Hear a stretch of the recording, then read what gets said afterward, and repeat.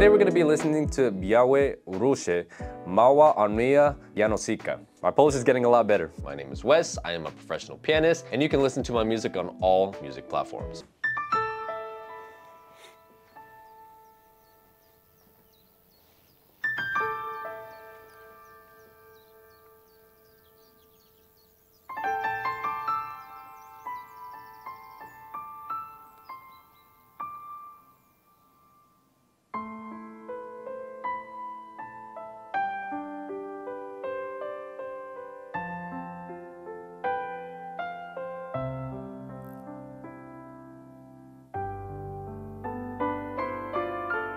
Wróć, ucałuj, jak za dawnych lat bywało.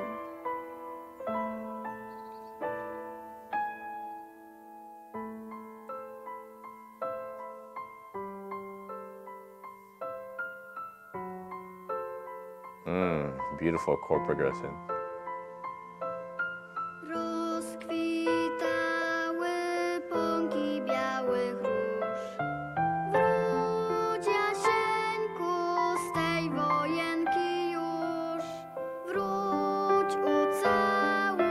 Jak za dawnych lat, dam ci za to róży najpiękniejszy kwiat. Wróć, ucałuj jak za dawnych lat, dam ci za to róży najpiękniejszy kwiat. Kładłam ci ja idącemu w bój.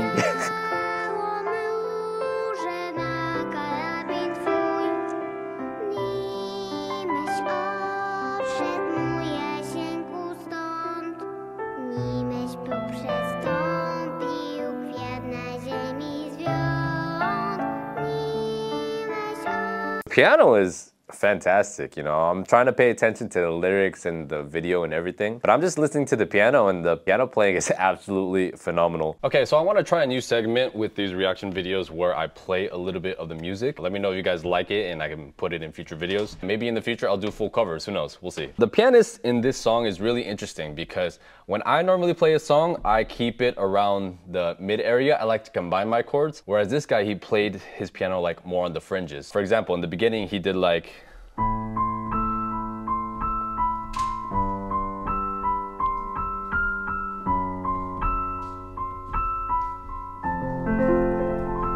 so he played the melody up here in the top range, and then he played like really loud bass notes. So his range is a lot wider. Whereas if I were to play the song, I like keeping all my chords together because it just sounds a lot more full. I'm a jazz pianist at heart, so I would have played it like.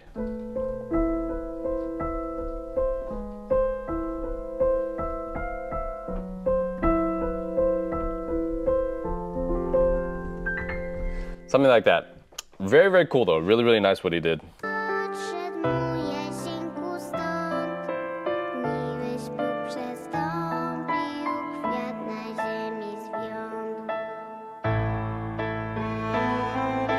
Wow.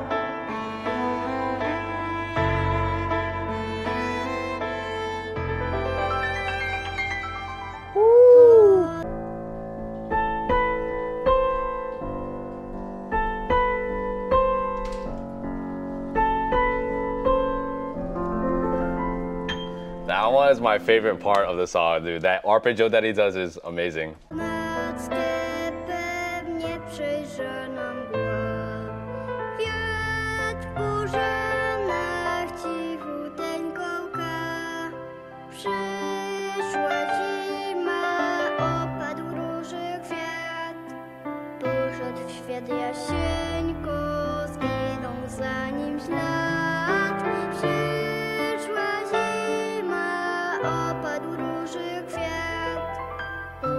W świat jasieńko, zginął za nim ślad. Już przekwitły pąki białe. So this girl is older, so I don't know if they did this on purpose, but maybe it's like different girls of increasingly older age to tell the story of what's going on.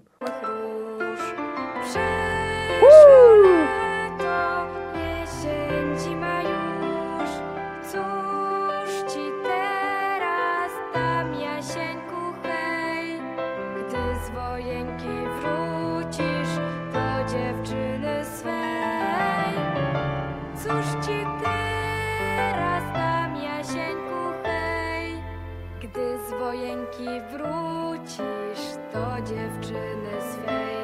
Okay, so you notice how when he's playing the piano, he plays his chords up here. I personally don't like it because I think that interferes too much with the voice, so that's why I like to keep my chords down here. Da, na, da, na, da, na, da, na, na.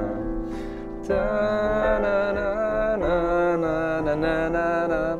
You notice how when I go up to like this higher octave, that melody is just very, very potent. So it cuts through everything and it kind of lowers the balance of my voice. So that's why I like to keep the chords lower. But that's just like personal style.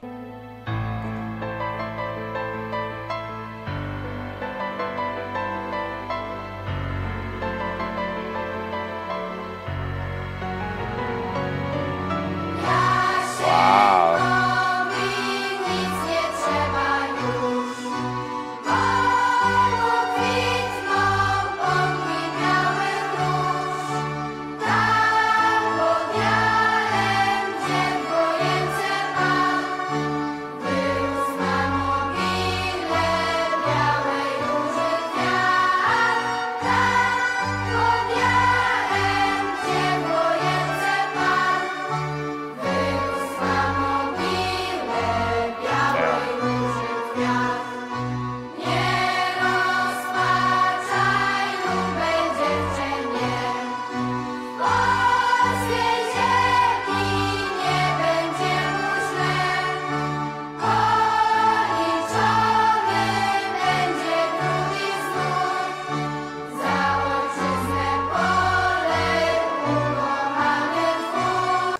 Okay, so if I'm understanding the story correctly, the dad went away to war and then he died in battle and didn't come home. Yeah, this stuff is pretty heavy, actually. It's quite a deep song. This parallels to what's going on right now because I have a lot of Ukrainian friends. This exact same thing is happening in Ukraine. I think the music is doing a really good job of reflecting that. Like I was getting carried away because the piano was so good, but to be honest, the story that this is telling, I imagine it's about war and the family waiting for the dad to come home from war. Pretty powerful stuff. And then the arrangement is good with the choir of all the kids singing it. I'm sure that's all purposeful.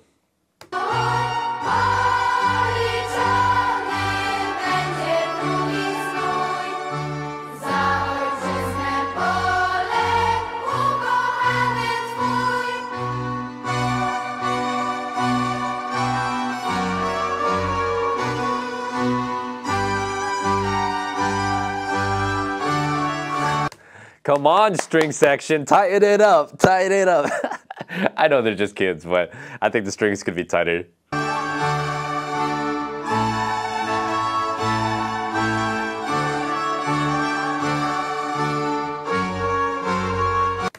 Okay, also I know that it's a serious song, but can we talk about how funny it is seeing the kids sing and play the instruments and they're just like deadpanning the whole entire time? They're just like...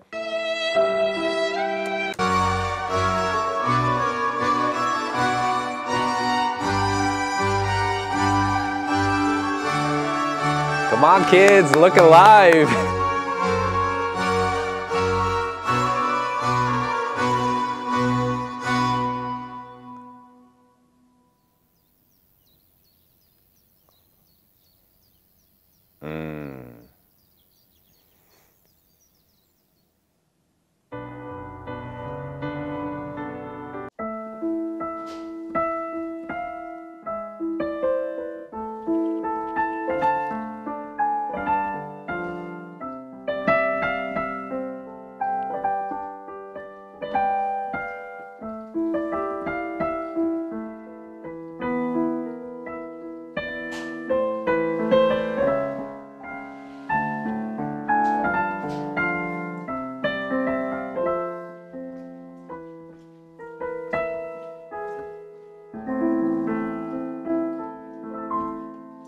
Let me know if you guys want to see more of this in future reaction videos. I highly recommend that you guys watch this video next. What song should I listen to?